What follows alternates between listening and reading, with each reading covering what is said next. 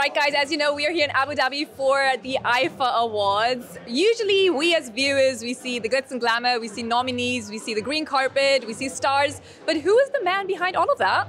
I'm standing next right to him. Andre, hi. Hi, how are you doing? I'm good. Very excited to be here. Yeah, I think I'm excited to see you all here. So, Andre, it's been 23 years of IIFA. As you started back in 2000, we have 2023 here. Tell me something about the journey. How did it all start?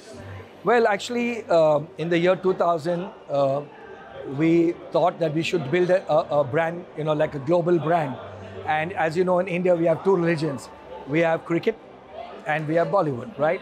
And at that time, we thought we would, kind of go down the road with Indian cinema, was because it's all about storytelling. And at that time, the vision was to bring our cinema, bring our stars closer to the second and third generation globally, right? And also we wanted to kind of make it more popular globally. We wanted, more box office tickets, co-production, shootings. So that was the vision. And then also it was all about a celebration party, right? Of course, things have changed now in terms of, the younger generation, what we're doing right now. It's more structured from that perspective. And we're in Abu Dhabi here. We're here for a second time here with the IIFAs. What inspired you to choose Abu Dhabi once again? Because as I recall it, usually the IIFA awards are like in different countries every single year, aren't they? Yeah, you're right. We don't repeat the country, but because the leadership was so excited, we've been talking to Abu Dhabi for almost 7-8 years. And actually when we did it last year, I think probably they didn't, in some way understand what exactly we were going to do.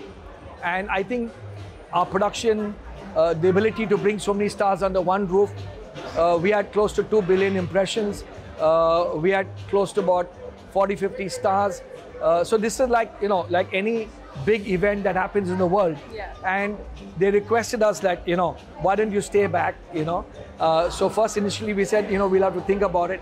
But because the leadership was so friendly and they're doing a lot for the Indian film industry besides bringing IIFA, shootings, co-productions. So in that way, and we are home, far away from home, right? It's a 2-hour flight, right? And then we decided to kind of come back. As of 3 days ago, they've asked us, listen, you have to stay back. I said, sure, we can come back every alternate year or every 2 years. Yeah. But it's all about the love and affection. Yeah. You know what I mean? See, I think any partnership is about collaborating. And I think Abu Dhabi, all their departments, Abu Dhabi Tourism, Miral, they've actually been very active, right, in promoting it, making this event the largest event for all the events. Oh, and wow. that's the love and respect. If you get that love and respect, we as Indians give it back, right, tenfolds. Yeah. And that's what my stars are doing.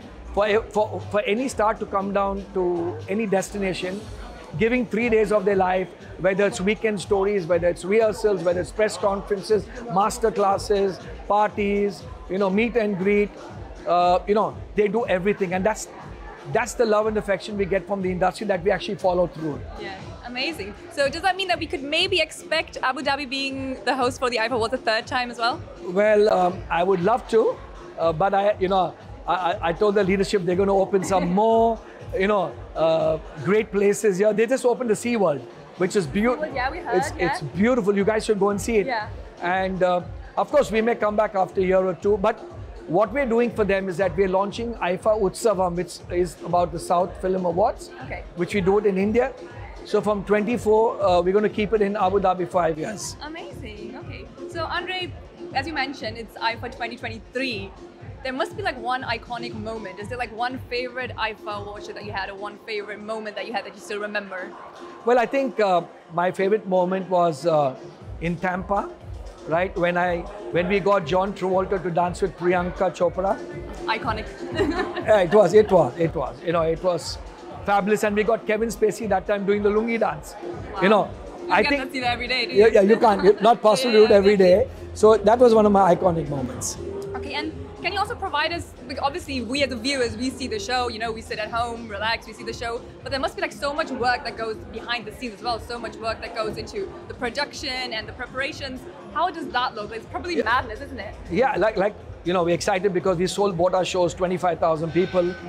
The entire inventory of hotels are sold out, and we are close to 1,050 people. 250 production people coming in from India. And we've got almost close to about 1,500 people who are actually working behind the scenes. Yeah. So it's all about creativity, production, props, LEDs, hospitality. We've flown in about 1,000 people. Yeah. We're using 4 hotels.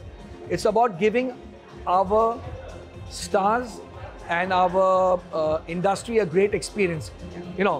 If you have to make sure that everything goes well, right? So that logistics takes us about 7-8 months. 7-8 months. Wow. To make sure, and we have about close to 8 to 10 people in the destination, working with all the stakeholders of Abu Dhabi, as to how we're going to build it, what we're going to do. So we've activated restaurants, malls, we've activated a lot of stuff around the region to make sure that this becomes one of their marquee events. And of course, Abu Dhabi loves IIFA. Amazing, yeah. That's obviously what you want to hear as well. So now, obviously we had the press conference yesterday, we have IIFA Rocks today, and then tomorrow the main events. Are there any highlights or special surprises that the people can expect? Well, I think for today, first of all, Farah and Rajkumar are great hosts, right? They're going to bring, duo. yeah, they're great. They're going to bring the house down. And Farah, she's, she did our first show in '88. At that time, we had paid her 500 rupees, right? When she did the show. And she was the first one to choreograph IIFA London. Oh, she was the first one in 2000. Yeah, wow. She choreographed it. And it's really been great fun. Well, I'm looking forward to Badshah's, Amit Trivedi, Sunidhi Chauhan.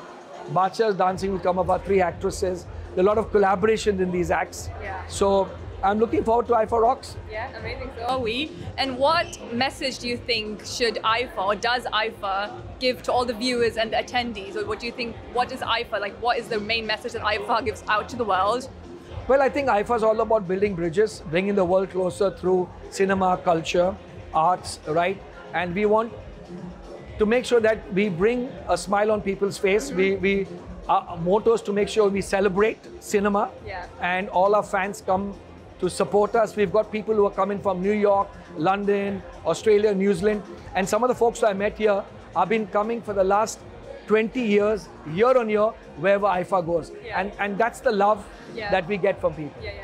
And then Andre, we saw an old picture of you, it's quite some time back, with mustaches and everything. We'll try and find and insert it somewhere here, but you'll have to tell us about that story, that time. What was it? Was that the time where IIFA was actually in the beginning of the preparations?